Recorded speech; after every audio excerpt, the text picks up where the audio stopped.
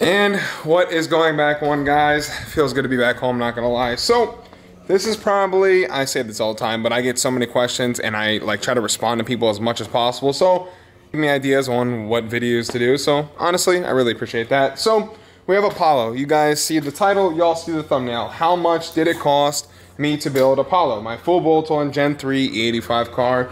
And I'm gonna pick every single piece apart on this car, starting from the front to the back to the headers to the intake manifold to the throttle body. And granted, when I tell you these prices, I did get a better deal than maybe some of y'all can get, and maybe some of y'all can get a way better deal than me, but this is just the prices I got and the cost it cost me to build the car exactly the way it sits.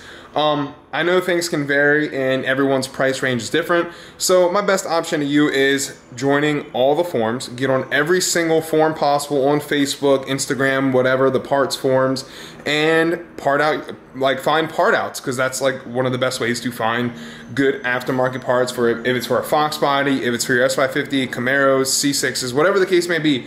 Honestly, anything. Look on the parts farms, look on the forums, and that's probably the best deals you can honestly get. So let's start off with the exterior. As you guys see, Apollo is on Rohanas. I believe they're the FR or RF1s, one of those models.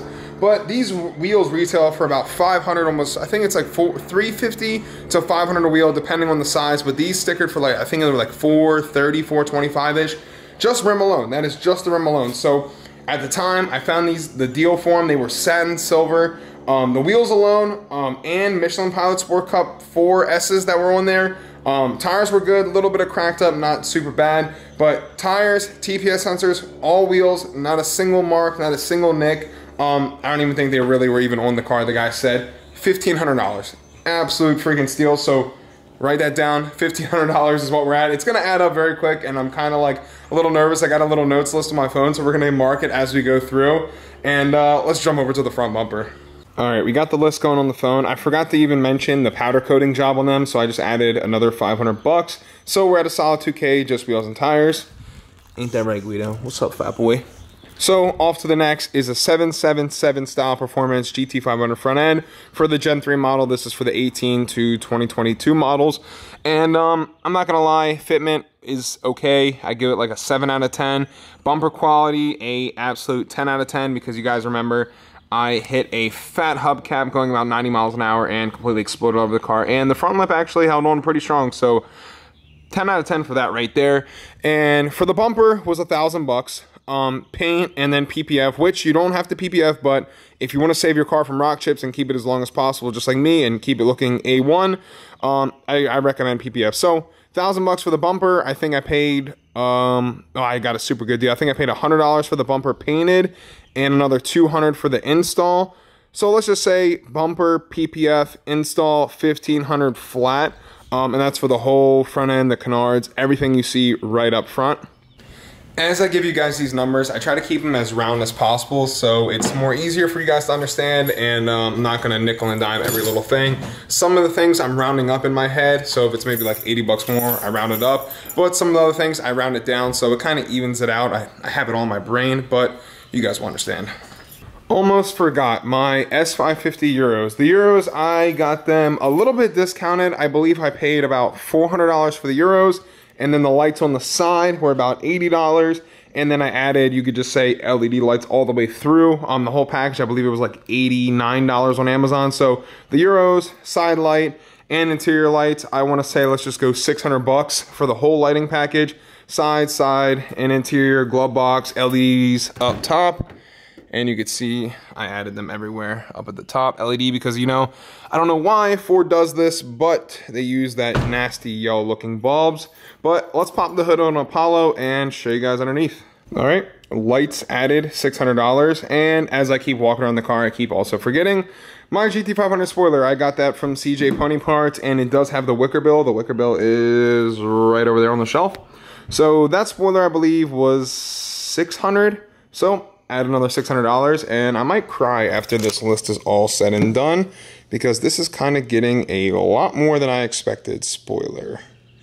600, thank you, sir. All right, pop the hood on old girl, and yeah, we're not even going to talk about that carbon fiber seat right now, But let's pop the hood on this old girl and check this out. So before we even get under the hood of Apollo, you guys know I'm a huge fan of all motor cars. I love boosted cars also, but for the line of work I want to be in, I need cars to be as reliable, long lasting, I can absolutely beat the piss out of them and not have a problem, or just do minor changes or fixes here and there.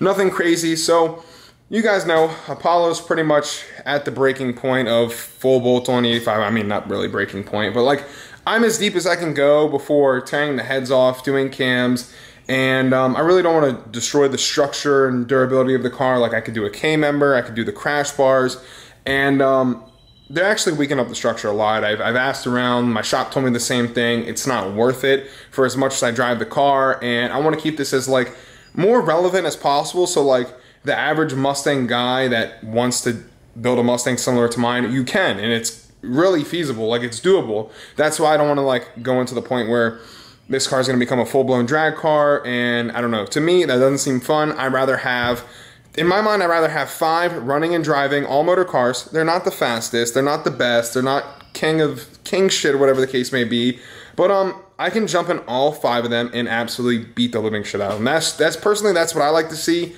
and it's more fun, it's more entertaining in my opinion.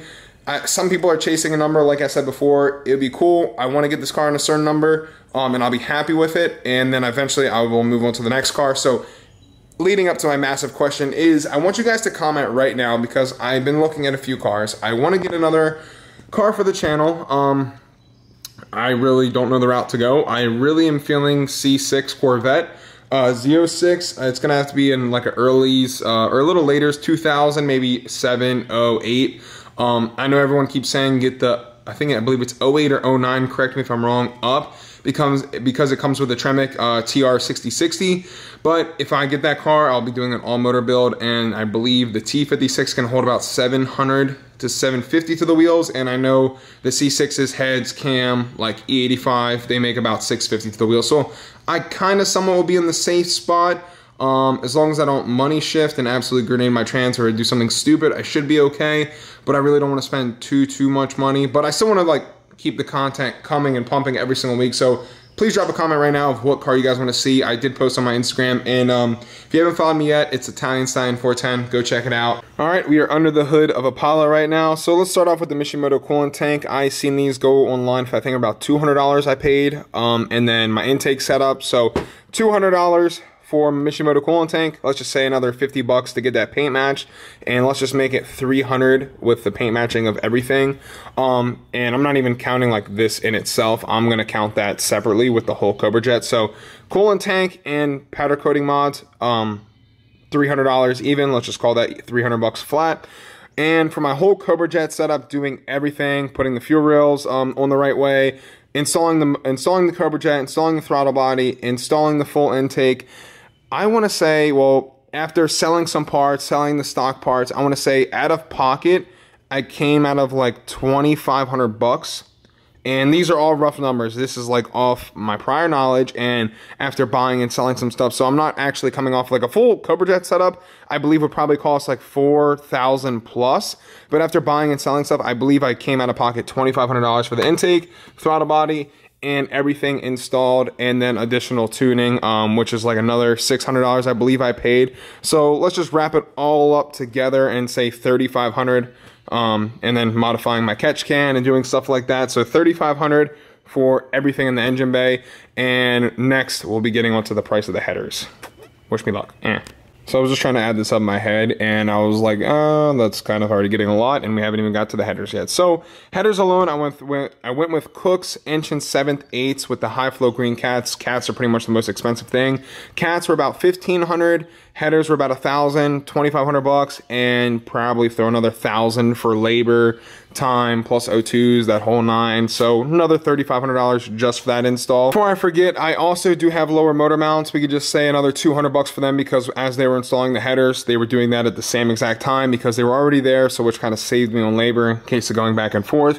But if you guys want to take a look, you guys can see It is a lot lower than your average regular Mustang. I don't think anything else was necessary after you put the lower motor mounts, like changing hoses or anything else wise. I believe everything fit relatively perfect. Like I said before, I didn't do the job. The shop that I had, I always let do all my cars, the Fox and Apollo. They took care of that, did an awesome job. All right, so now we could talk about suspension and also add the mirror caps. 80 bucks for the mirror caps, or I put 60 bucks. And over to the back, you won't be able to see. So I did urethane bushings and vertical links on the car, which helps tremendously when it comes putting down the power and launching. You guys seen Apollo launch at West Virginia, the track that we went to. It was like little cash days, but this car hooks and books actually surprisingly well. So vertical links, urethane bushings. Vertical links, I want to say, were like 120. I installed them myself. Super easy. All you got to do, 2 bolts right on the side, top and bottom. Drop it out and slide the new one right back in. Yo, what's up, Gleet? Move your fat ass out of the way, cuz. And then over to the back is the vertical links. You guys will see them. They are the bushings that make the S550 pretty much tank slap. Let me climb under Apollo. You guys should be able to see them. They are red right up there. Right there. That is the vertical bushings that I changed. You need to change them top and bottom. Dude, Guido, get your fat ass off me, dog. Dude, I love you, all right? He's scared of the camera. It's okay, Guido. It's okay. It's okay, Vassal. It's okay. It's okay. It's okay. So yeah, that's the vertical links. Vertical links and urethane bushings. Highly recommend. Do it. 100%. It's going to change the feel. So that pretty much bushing, like even on Colin's car, I was going to show you guys. I told him to come over and film today, but he's being a loser. So that bushing, it goes like this, that bolt that holds it up in the bushing. Bushing keeps it like super firm and planted, so when it goes to put the power down, it lessens the wheel hop, is like the best way I can explain it. But night and day difference, highly recommend that too, adding that to the price list. All right, so bushings and vertical links, I added them together. I remember correctly, it was like 100 something for the vertical links, and then the bushings were like, I think 300 bucks. But time and labor, because you have to pretty much drop the whole like rear subframe to get them in, and the correct way to do it, we're just gonna cap it right at 1,000. I keep forgetting all the little things that I did add, and rear diffuser light. This was an absolute pain in the ass to tuck the wires up and run them up through. Oh God, freaking locked already. Oh, the key's in my pocket. That's weird. Why wouldn't it pop? Piece of junk. All right, there we go. You guys can see a blink down there, and it really was a pain because you had to run the wires to the side. I tried to like tuck them and make them look as factory as possible so no one can see, but from the naked eye, you really can't see. So I kind of rolled them up, stuck them up to the side. That was a good bit. I believe the light alone was like 150. Let's just cap that even, plus shipping and everything. I don't think I'm forgetting anything else on exterior. Oh yeah, freaking emblems, Jesus. So emblems, let's just say all the way around 50 bucks. And then plus that, cap it at another 200. So previously I had the lights on there at 600. I just bumped it up to 8 so I didn't have to make another tab. Just so y'all know, keeping track, and go over to the interior of Apollo. Let's start with the Dyna stuff and some of the carbon that I did. So I appreciate Dyna sending me the first ever full forged carbon dash, but I have to be honest, I am not a very huge fan of the stick-on stuff. It looks great in my opinion. It looks good, but it's just the little things. And you guys know my OCD is at level 10.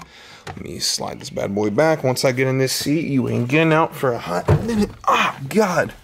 All right, so we're in, and you guys can see over to the top. When I install this, I always use everything right, heat gun, like everything to lay down properly, and it always keeps peeling up. So every time I gotta get in the car, I'm constantly pushing down on it and just going over and over. But Dyna does make some good stuff for the Mustangs. I'm not gonna sit here and bash them, because they really do, and they did send it to me for free, so I can't complain about that. It did come out good. I mean, everything did line up relatively decent.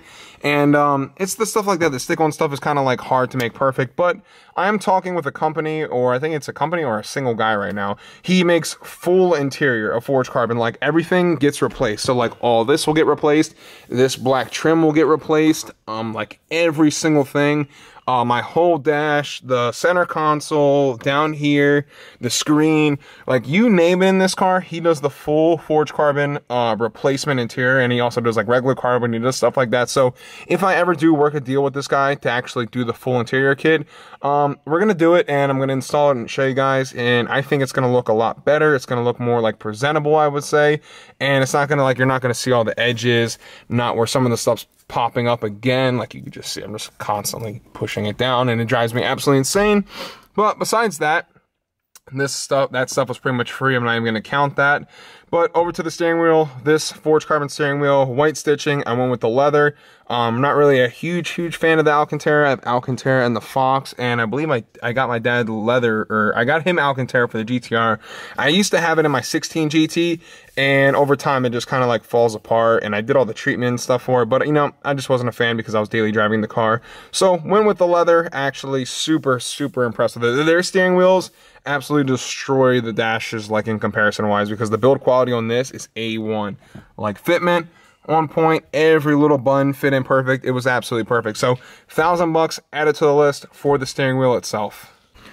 And yet again, I also forgot to add the freaking hood struts. So as you guys saw, we did the interior, $1,000 for the steering wheel, hood struts, $90 just added, and I was sitting down and I added every single thing up. And we're at a solid, if you guys want to see that right there, 14 G's as of now for everything. And that's not even including the seat. So if you want to add the seat with the modifications we had to do to get it to work, you might as well just add another 3. That brings us to a solid 17K. And yeah, we're pretty deep in the price. I just got done adding everything up, and then I was like, you know what, might as well just add the PPF, the roof wrap, tint window, and everything. We were at $17,150. The $150 was for the X-Pipe. I also forgot that too. And I'm sure I am missing something else. And I'm sure I probably installed it on the freaking channel, and I am completely missing it. So let's just say we're at a solid 20 G's when it comes to building Apollo front to back and the way it sits. And yeah, it is a pretty fat penny, but you know, it's worth it. This car runs and drives great. I have absolutely zero complaints. I would love to daily drive this car, but I don't know. I feel like Apollo is the main icon on the channel, but I do want to get another car that is going to be like top tier right with it, where they can also go head to head. I do want a Corvette. You guys saw that in the beginning. I did mention a C6 Corvette. I absolutely love the Le Mans Blue. And I do want the Z06 model. So it's going to have the LS7. It's a 427 cubic inch Chevrolet motor with a Tremec. The earlier year I get, or the newer year I get, will have a TR6060. I believe it's 2009 and under. Correct me if I'm wrong. We'll have a T56. But you guys know all these cars are all motor in here besides the GTR. And that came twin turbo, so that's obviously staying twin turbo. Unless we put a Coyote in it, which would make it a whole lot faster. So like probably actually, I don't know. That'd be kind of cool though. But if I hit the lottery, I'll probably end up doing that just because, you know, why not? If I have lottery money, it's really, yeah, screw it. Coyote swap it. It'd be a lot faster. You guys know I love all motor. Like I was saying in the beginning, all motor is just more simple. We can road course Ricky whenever the events come back to Maryland. Road coursing Ricky, drag race Apollo, do half miles on Apollo. So I want something that will go head to head with Apollo. That also my dad can drive, and I can race some of my buddies and it'd be stick shift because, you know, they always rag on me for getting the 10-speed. 10-speed is king though. They just got to throw that out there, and they know that. That's why Derek bought a 10-speed, because he felt the thunder. He felt it. He felt that second gear hit in Apollo, and he's like, damn, that shit's right. So I want something, another all-motor car, another all-motor platform. Let me know how y'all feel about the Chevrolet Corvette. I am a huge C6 fan. I actually like the C6s better than the C7s. That's just my preference personally. I think that body style is like a timeless body style. It looks good next to any car, and I've seen them next to supercars, and they still look amazing. And the prices are actually somewhat getting affordable, I could say. The Z06 I'm looking at is under 40, which it has like 40,000 miles on it, which is not bad because you can get like a Gen 2 S550 for around the same price. Granted, it is a lot newer, has a lot more creature comforts, but you don't have a 427. You have a Coyote, which is Gen 2, is still great. And I believe the Gen 2 Coyote probably will hold a lot more power than the 427. I remember that someone telling me there is a weak link to the 427. I know it has the 4-cylinder deactivation shit that completely destroyed my C8 also. But this C6 I found is a 2-owner car. One lady had it. It's lady driven too, which is, you know, it's not molested. It's a completely bone stock. 40-some thousand miles on it. And it's clean. It's Le Mans blue, and I kind of really want it because I kind of need something to daily drive, and I'm not driving Apollo.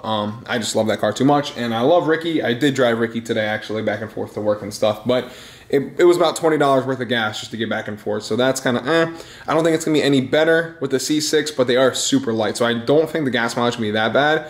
I believe me in the car would be like 3,300 to 3,400 pounds. They're stupid light curb weight, which is absolutely insane. Is why it'll be very fast on motor. That's why I think y'all like it. And it'll be like my half-mile car. Do half-mile runs in it. We could do autocross in it. We could literally do anything in it. We can even try dig racing in it if y'all want to see it. Drop a comment. Let me know what y'all think. I'm going to stop talking y'all ear off.